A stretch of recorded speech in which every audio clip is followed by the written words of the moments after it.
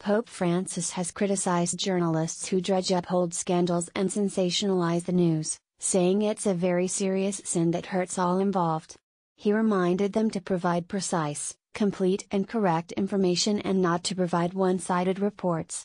The Pope said, "You shouldn't fall into the sins of communication, disinformation, or giving just one side, calumny that is sensationalized, or defamation, looking for things that are old news and have been dealt with and bringing them to light today."